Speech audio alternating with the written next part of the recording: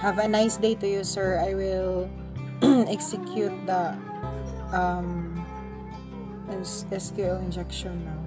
So in login 1, I will try to use for example my name, then the password is my name also. So wrong username or password. How about the default password, the admin, and the username and admin, then it successfully logged in. So in katong ang katong special or 1 plus 1, then dash 1, and like that, then choose.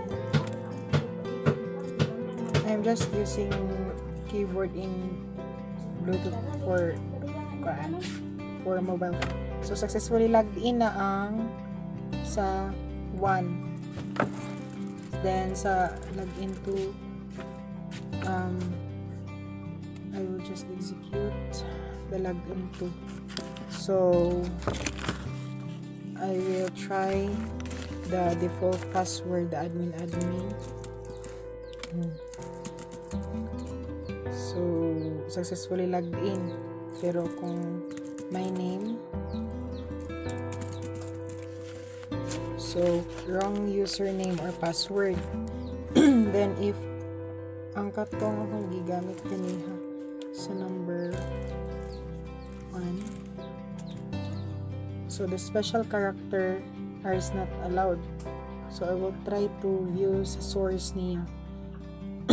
Then sa source is ang username niya, ang name sa username is username, ang password niya is passwd.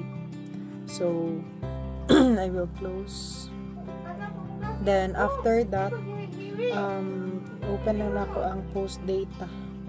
Then dili na ko i-sulayan kung mugana ba siya, or katong 1-1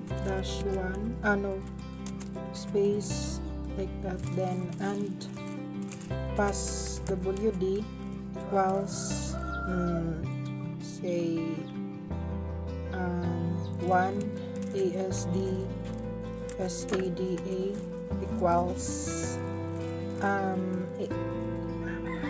equals submit.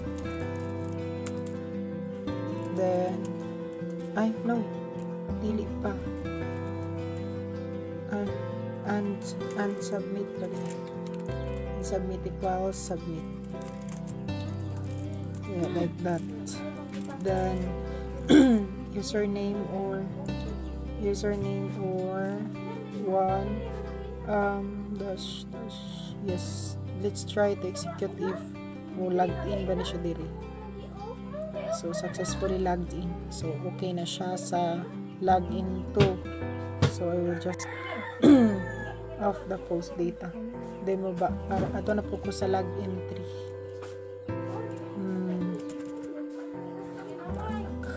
Execute. Then sa login 3, I will try my name. So wrong username or password. So how about the default username and password ng admin? So successfully logged in. Then how about katong igamit na ko sa number 1? So wrong username and password. We'll try this space or 1 equals close up parenthesis, then 1 quotation, then 1. So same ra Japan ang password, mara na Japan ang space or tapos equals 1. So wrong username or password, so di siya pwede. Then how about kani siya, nasayop ko butang, nasayop. space or, tapos space 1 equals open parenthesis, then 1 quotation, then 1 1 quotation, close 1 quotation, then space or space 1 equals 1, then enter. So successfully logged in. So warning, nahimo na siyang true. Then sa itong login for is login for, tryan ako akong name. So wrong username, wrong. Then how about the default password, username and password ni admin. So successfully logged in. Then how about katong gigamit ako sa number 1.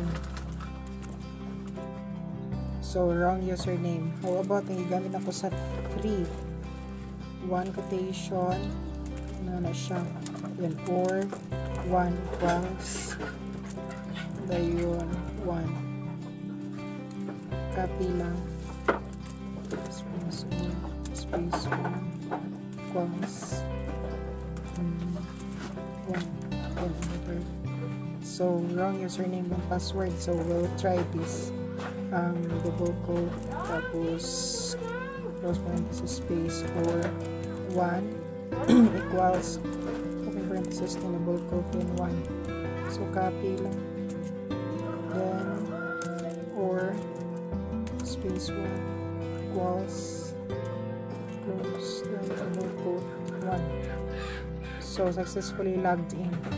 So then sa login 5, sa login 5 is tryan ako ang name.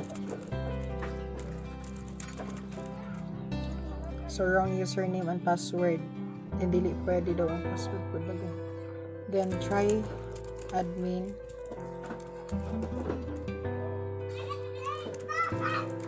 So di gihapon. We'll try the number 1 akong giyos kaniha. So successfully logged in. So that's it. So thank you sir, and bye bye.